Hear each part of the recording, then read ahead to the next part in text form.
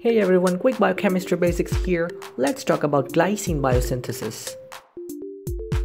Glycine is the simplest possible amino acid and it is not essential. It means the body can synthesize glycine from its precursor, which is serine.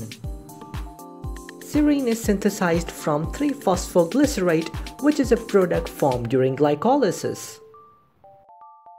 And in this video, we will discuss how serine gets converted into glycine.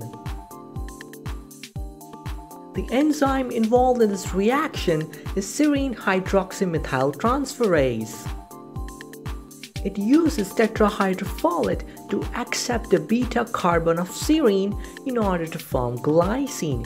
During this reaction, tetrahydrofolate becomes N5 N10 methylene tetrahydrofolate.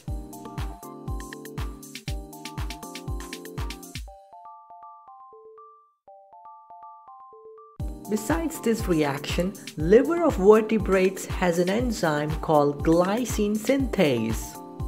This enzyme uses CO2, ammonium ions, N5 N10 methylene tetrahydrofolate along with NADH and H+ to form glycine.